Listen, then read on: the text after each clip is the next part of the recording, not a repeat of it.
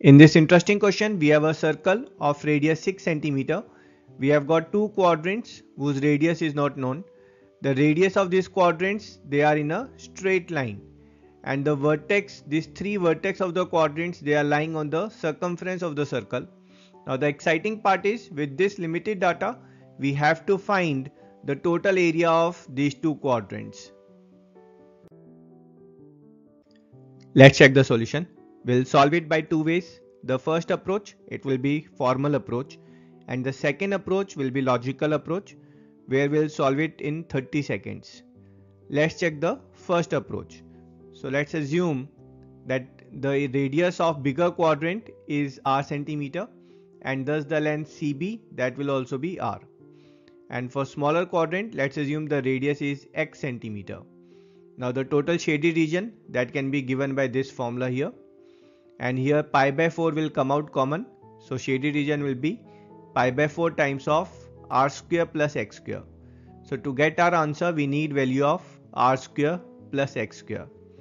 Now here the trick is, if we will see across this line joining O and B, so across this line the figure is symmetrical, and thus FB length, that will be same as EB or radius x centimeter.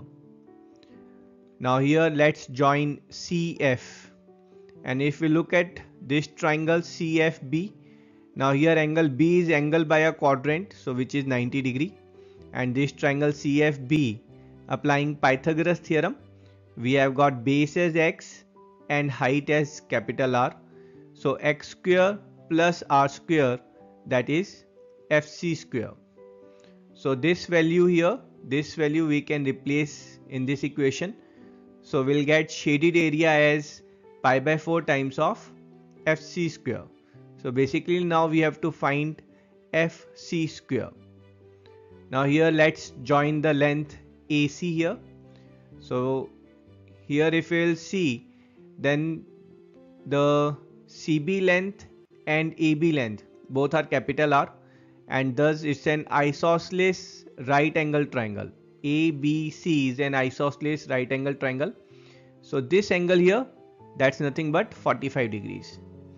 And now with respect to circle, if you have a look, then CF is a chord, and this chord is subtending an angle of 45 degree at the circumference, and thus this chord will subtend an angle of 90 degree at the center.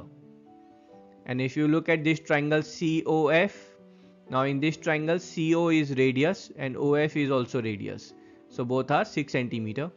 Applying Pythagoras theorem, we'll get 6 square plus 6 square is CF square. So here we are getting this value of FC square. FC square is nothing but 72. Putting this value in the shaded area formula, we'll get shaded area as this.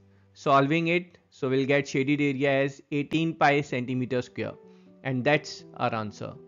Now let's have a look at the logical approach. So there is no information given related to the radius of these two quadrants.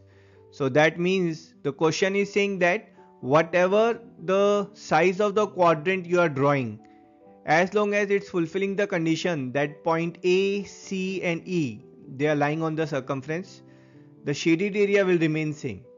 And if that's not the case, then the question will become invalid. So let's increase the size of this bigger quadrant further and decrease the size of this smaller quadrant, and let's get a new shape here.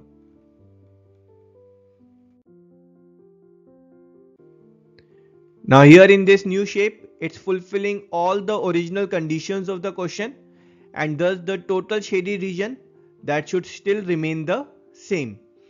How about if we'll increase this bigger quadrant slightly more, such that this smaller quadrant, it becomes a point quadrant.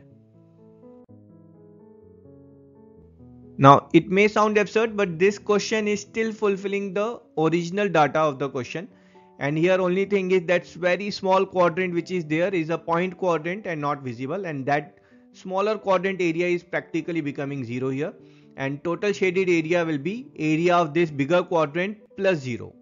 And for this area of bigger quadrant, we know this angle formed here is of 90 degree and only the diameter subtends the angle of 90 degree.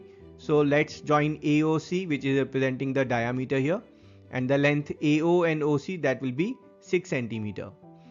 And applying Pythagoras theorem in this triangle, that's ABC, so we'll get r square plus r square is 12 square. Solving it, we'll get value of r square as 72. Now area of this shaded region is what is area of quadrant, and area of quadrant is pi by 4 r square. Putting value of r square here as 72 and solving it to get area of shaded region as 18 pi centimeter square, and that's our answer.